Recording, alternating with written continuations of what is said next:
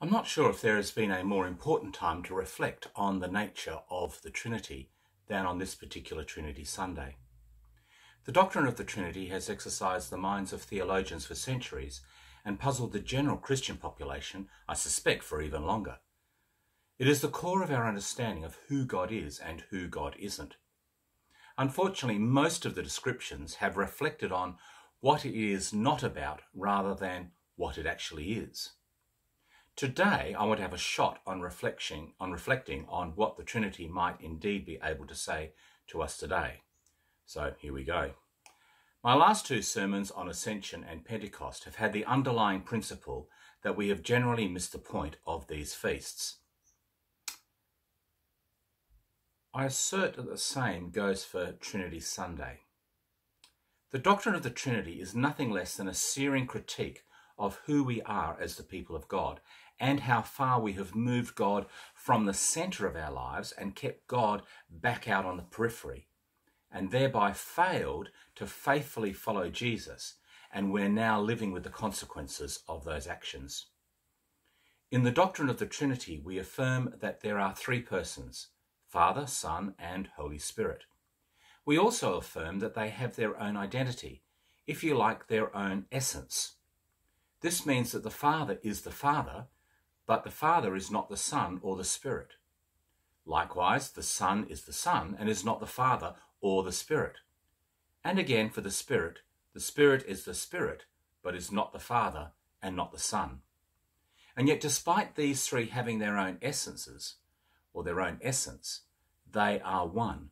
They are undivided. They are a unity. That's part of the mystery.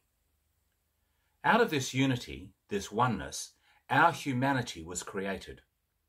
In the beginning, we read in Genesis, God created humankind in his own image and likeness. In his own image and likeness, he created them, male and female. Even though we have our own individual identities as male or female, because of our origin, the Trinity, our humanity makes us one. That's where our ultimate unity is, our humanity. Athanasius, in his creed, reminds us that in the Trinity, none is afore or behind. They are co-equal, the majesty co-eternal. The second person of the Trinity is equal to the Father as to touching his divinity, and inferior as to touching his humanity. This reminds us that although we are created in the image and likeness of God, we are still the created beings, and therefore inferior to the Creator. However, because the Creator is inherently co-equal, because despite the individual members, then the Creator's creation must be co-equal also within its individual members, male and female. Our unity is not in our individuality as male or female, but in our common humanity, being made in the image and likeness of God. This humanity has many expressions, as we know and understand, in the various nations and races. However, the underlying reality is our created humanity, which unites us and makes us one. We see this worked out in the biblical understanding of the human relationship in marriage. We read again, a man will leave his father and mother and cleave to his wife, and the two shall become one flesh. So that even though the man and the woman have their own distinct essence, as in the Trinity, they, like the Trinity, are one. The only problem, of course, is ours is imperfect. The Trinity is perfect. We see that imperfection, don't we, in our imperfect relationships. When we move away from God, or move God away from the center of our lives, from number one in our lives, our understanding of our createdness then becomes distorted. We fail to understand who we are in the created order, the high point that is true, but with that position comes responsibility. And instead of being stewards of the creation, we've become exploiters, and that exploitation of the creation has made its way into our exploitation even of our own humanity, so that instead of being one in our humanity, as our Creator God intended, we have become fractured and fractious, and we are no longer one. However, this is not a new phenomenon. Slavery, war, subjugation of other races and nations has been going on since time immemorial. A few days ago was the anniversary of the Tiananmen Square massacre, when the Chinese government sent in its army to quell democracy activists. In the 60s, Russia sent in tanks into Prague to crush the Prague Spring.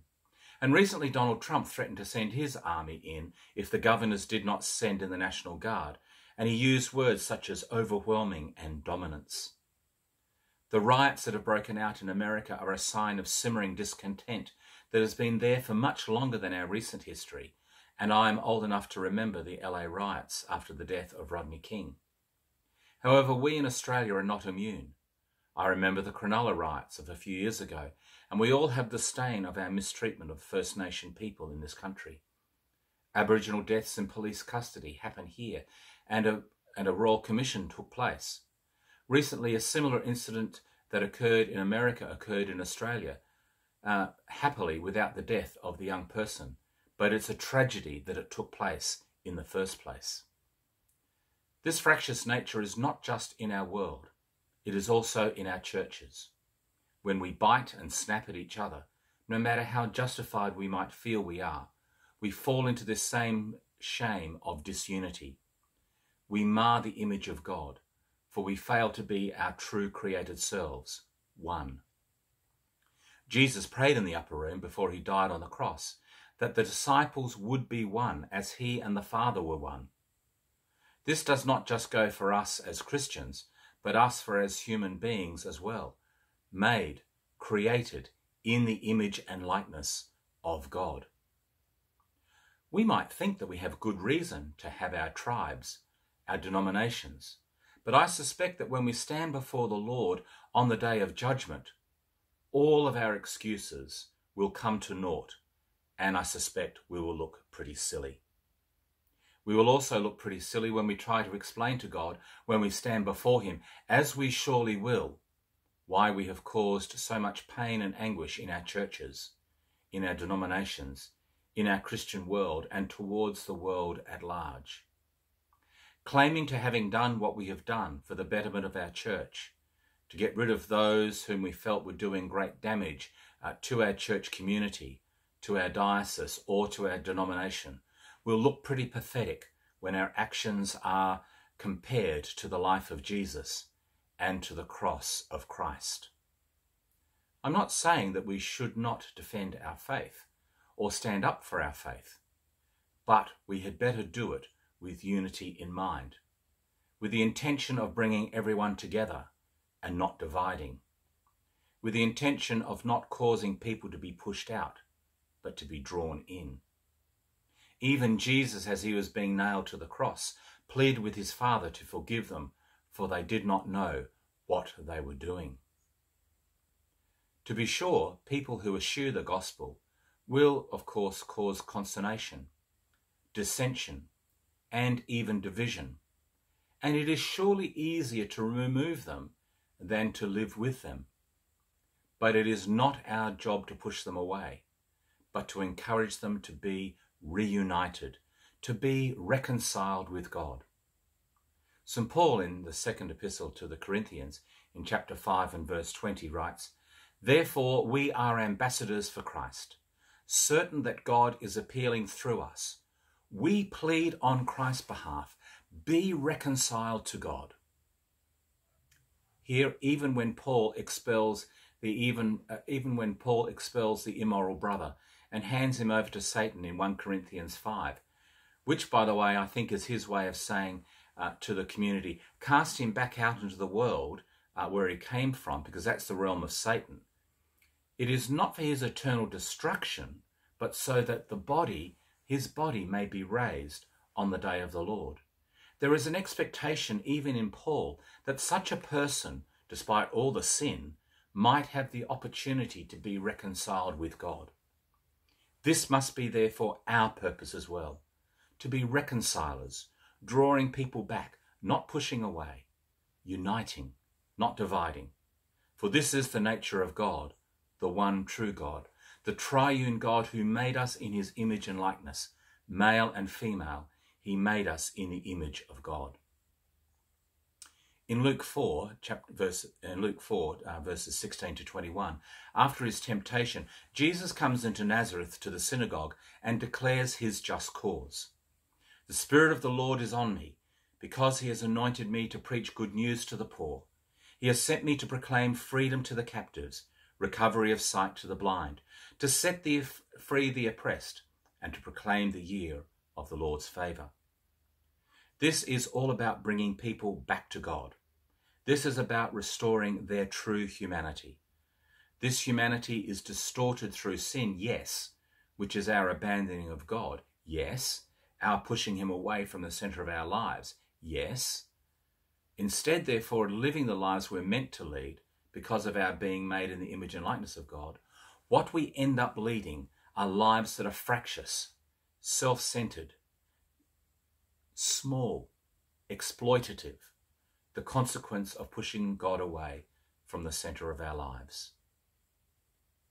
The just cause of Jesus in Luke, in one sense, does not seem to have been achieved, but it was and still is, for it is not a finite cause. It is infinite. It goes on and on and on. Jesus did indeed proclaim all those things. He wasn't there to actually go and release captives out of Herod's jail, but to proclaim release. And yet he set people free from the prison of their bodies that were not behaving as they were created to behave. He proclaimed sight to the blind and also gave physical sight to demonstrate what he was on about. Yet all those points in his just cause were not finite, in that they did not end when his mission and ministry ended. It was continued in the life of the disciples. It's, if you like, an infinite game. Players come and go. The disciples came and went, and others took their places. And now we are in the game. We are those inheritors of the disciples. The rules have changed a little bit, but the goal remains the same, to stay in the game, to bring about the kingdom of God here on earth as it is in heaven. Our role is to continue to preach good news to those who need to hear it, those who are impoverished, proclaim freedom to those who are not free, and recovery of sight to the blind. We are called to free the oppressed and to declare the year of the Lord's favour. This must be our just cause, because it is the just cause of Jesus, and Jesus was sent from the Father, and he and the Father are one. The Church has long declared, if you want to know what God is like, look at Jesus. Athanasius, in his explanation of the Trinity, started with Jesus, and so must we. When we examine the life, mission and ministry of Jesus and seek to emulate him in our lives, then we will start to live the triune life of God. We will still need to have a basic working knowledge of the complexities of the Trinity, but at the end of the day, the Trinity is a relationship at three levels. The internal relationship between the three persons, Father, Son and Holy Spirit. Then the triune relationship with the creation, that's us, through Jesus as the earthly manifestation of the second person of the Trinity. And thirdly, our own interpersonal relationships as the image bearers of our God and Heavenly Father. Just as the oneness of the triune relationship was self-evident in the person of Jesus, so our relationship with the Trinity will also be self-evident in our human relationships. But at the moment, as I look around the world in which we live, and in the church in which I'm a part of, I have to say that we are doing an appalling job of being ambassadors for God and living out our life in the manner in which it was designed by the triune God whom we claim to serve. Now, I suspect, I am starting to realise why we really don't like reflecting on the Trinity at this time. It shows us all who we really are and not what we claim to be. Our divisions and our dissensions demonstrate how far from God we really are and how even more desperately we need to truly repent, to turn back and follow Jesus and make him the centre of our lives once more. When we do that, then we will truly bring about the kingdom of God here on earth as it is in heaven. The Lord be with you.